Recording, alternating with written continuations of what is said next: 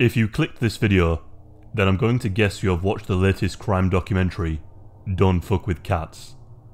One question that seems to be popping up about this case is, was there somebody else involved? And it really seems to be dividing people. So I thought I would make a quick video addressing some of the theories surrounding this case. Months prior to the brutal and deeply disturbing killing of June, Luca did actually tell his mother and his lawyer that he was being forced to carry out these sickening crimes by somebody who went by the name of Manny Lopez. However, when Luca was questioned, it seemed very apparent that he himself had created this Manny character, influenced by the movie Basic Instinct. And many people have speculated that it was simply an alibi, and some think he created Manny to make his case more mysterious if he was to be caught. After all, we know he planned the killing to be theatrical. But what has raised many eyebrows is one of the videos that is featured in Don't Fuck With Cats. A second pair of hands can be seen, and this has left many people confused and in search of answers.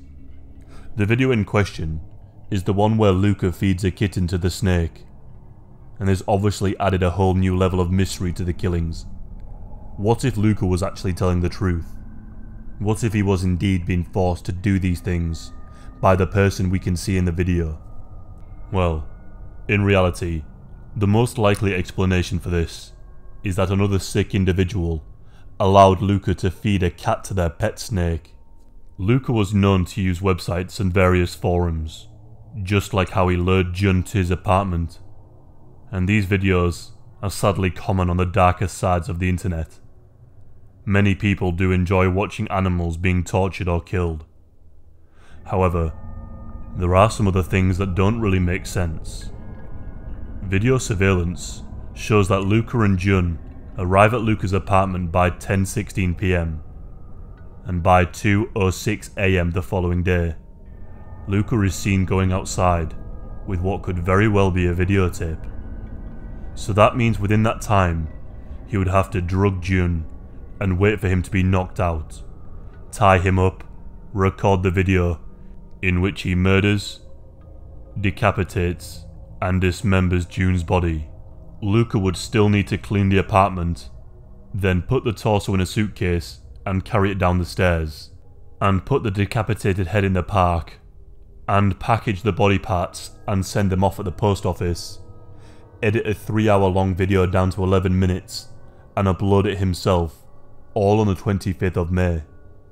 And he has to do this with enough of the day left for people to see it, share it, and notify the authorities before his flight to Paris at 8 AM on the 26th. All of this does seem like a lot of work for one person to do, so it does seem plausible that somebody else could have taken care of the editing and distribution of the murder video. The police also recovered 2 laptops from Luca and analysed both of them. One had footage made on the 19th of May featuring somebody else, which means that Luca had tried to do this to another person, but thankfully he was unsuccessful. The full footage and the edited footage for the uploaded video was never found on any of his devices. So this means that he could have given the recording to somebody else to upload. And we can see him leave the apartment with something in his hand that looked like a videotape. If you have seen my other video about Luca, you will know that he had some money troubles. So maybe he was creating these disturbing videos for money. Perhaps he was working as an escort, and somebody had offered him money to do these things and film them.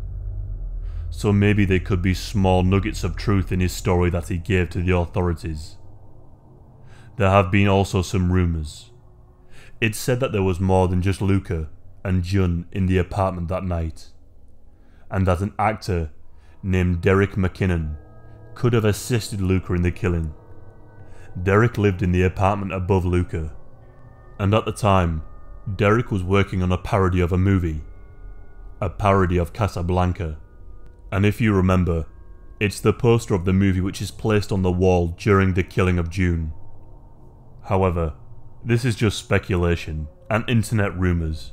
I don't find any of these claims to be credible, so I thought I would mention this, but also say that there is no evidence to suggest that Derek helped at all. But apparently Derek was the only person that would speak to Luca in the entire building. Derek even told his neighbours that Luca once invited him into his apartment, but he was too busy, so he had to decline, and being busy probably saved his life. Although strangely, Derek hasn't been seen or heard from in a while. He seems to have pretty much vanished, which makes me wonder, did he know too much about something? Perhaps the other people that could have potentially been involved with Luca had found out that Luca had spoken to him, and they have gotten rid of him to keep themselves safe. Or maybe he's just a private person. It's not entirely clear right now. But before we get too carried away with the speculations of what could have happened that night, we do know that Luca didn't have much of a conscience, since he did commit fraud by befriending a disabled woman and stealing her identity. It takes a person with a serious lack of morals to do that, and when we see the footage of him after committing the murder, he is wearing June's t-shirt, almost like some kind of trophy. He even stops to admire himself in the mirror.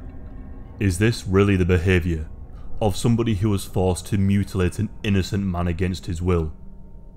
Absolutely not. So I think it's safe to rule out the possibility that he was forced to do this by money.